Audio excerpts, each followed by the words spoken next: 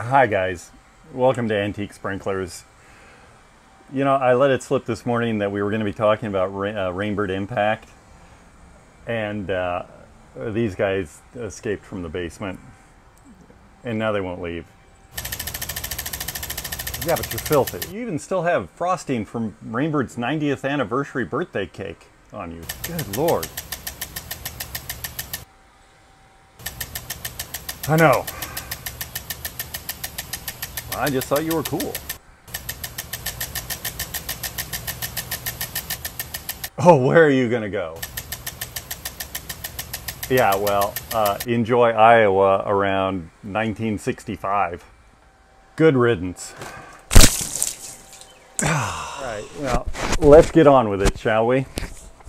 Oh, man. Those 95s and 100Bs, so temperamental. You keep them locked in the basement for months on end, and you can't bring them out in front of polite company. All right. So what we're here to talk about today, actually, is a Rainbird 27 AP. It's a pop-up impact rotor, adjustable part circle, and you know, it's part of the legacy that Orton Engelhart started when he invented that impact that revolutionized agricultural irrigation. Around 1940, Rainbird got the idea to put these things underground so that they could be, you know, installed flush with surrounding turf, and they could pop up and sprinkle and then get back out of the way. So if you're on an athletic field or a golf course, you don't have to dodge the risers with the impacts on them, or the roller bases, or anything like that. And from the bat, they were designated the 21, 31, 41, 51. That was the sprinkler series, and they've stuck with that. And that was something I was talking about with a fellow sprinkler enthusiast not long ago. And it's the idea, one of the really nice things about Rainbird is you can draw a straight line from where they are today back to the 1930s with Clement and Orton, you know, founding the company. Unlike most of the companies in the irrigation industry, you know, sure, you can say that Hunter and K. Rain are still essentially the same company they were when they were founded, but those are two companies from the 1980s. You know, Rainbird is a pre-war company, and so it's really great to be able to trace, you know, the line of a sprinkler from its inception, you know, back in 1940 through to today. And so this guy, they started in 1940 with a brass case, as I mentioned, and then sometime perhaps in the late 50s or maybe around 1960, they switched to putting these in a cast iron case, and you'll see this shape emerge as well. And they remained in the cast iron case for the next couple of decades. They did in the 1970s introduce a variant that had a check valve in it called the Stop-O-Matic. That's that SAM that you see in Rainbird sprinklers. And the intent there is, if you have a sprinkler that's kind of in a low spot at a lower elevation than where it's where the lateral begins, or, you know, they'll tend to drain after the zone turns off. And so the idea is you want to avoid the erosion that can happen around the head, and you don't want to waste water. So the check valve will hold back a certain amount of feet of head and keep that lateral full of water and not have it drain out of the nozzle after the zone turns off. And so those were plastic, but these guys, I don't see them in this shape without the check valve in plastic in my 1970s Rainbird catalogs. So I'm guessing that in the 80s, maybe as a cost-saving move, they came up with this AP option, which is what the plastic is designated. So this is a 27 AP. And with that, though, it kept the same shape.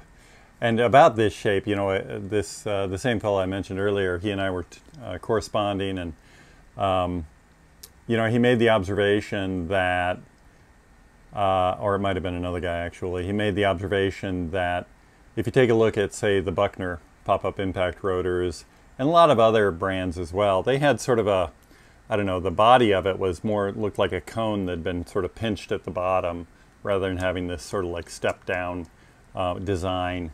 And then after Royal Coach bought back Buckner, if you look at Buckner impact rotors, they've got this shape. There's got to be something in the engineering around them that is an advantage. Maybe it's the amount of materials used. I don't know for sure. But if anybody does, please leave a comment. And you know, I would even be open to hearing arguments that maybe, you know, Moody's large impact rotors of an earlier era were of this design ahead of Rainbird. You know, so if you've got knowledge about that, I would definitely be interested. That's one of the things that I love about doing these, is there's a lot of people out there that know a heck of a lot about the American irrigation industry and its history, and so I've been learning tons and tons and tons of new stuff. One thing that I really appreciated about the cast iron variants of these, when I was selling golf irrigation, I would occasionally run into a one of the more mom and pop kind of golf courses up, say, in the rural areas of central Pennsylvania or somewhere like that. And they might have, you know, 4151s or something around their greens and something smaller maybe around their tees, still manual, and quick couplers center row down their fairways. And they really weren't ever going to be able to make any kind of a big investment in irrigation. But, you know, back in certainly in the 80s and into the 90s, there were companies out in California you could send the old cast iron impact rotors to, and they'd come back to you like new. You'd get all new seals on the internal. You would get the spring tension adjusted. Frequently they'd replace the nozzle, so you'd be back to, you know, factory spec. They'd replace other parts that were showing excessive wear. And then, you know, the cast iron sprinkler would come back completely painted. I guess it was a vinyl paint they put on those things. And they looked just beautiful. And so so these courses that were never really going to put much money into their irrigation could get some new sprinklers. And even with the cost of shipping cast iron across the continent twice, it still ended up being, you know, less expensive for them to go buy, you know, brand new golf rotors and put them in. And the Rainbird Impact is a very quality product, so having a brand new one of those in the ground is a desirable condition to be in. I even think that those early projects where I sent you know, sprinklers out to be refurbished and then would see them coming back looking so nice might have been the reason why today I really take a lot of enjoyment out of getting sort of a dinged up, you know, crusty brass sprinkler in the mail and then making it look as close to new as I possibly can. That, I think we should probably cut this off and go straight to watching this in operation. Thanks.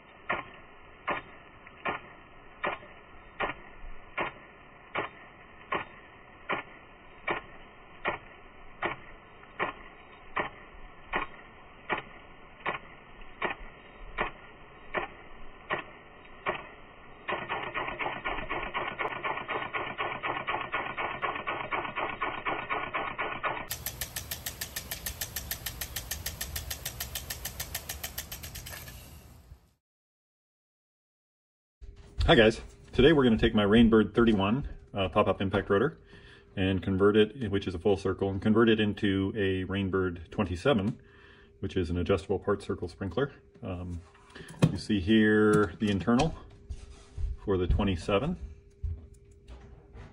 Pretty nifty. Frank Norsey at Sprinkler Innovations refurbished this guy, and it looks great. And I actually got the whole bit from it, so you look in here. Yeah, there's an acorn from when I was running it outside. And that's got the 31, so 31A internal. And we're going to take this guy apart appropriately and swap internals and then do a video of it running.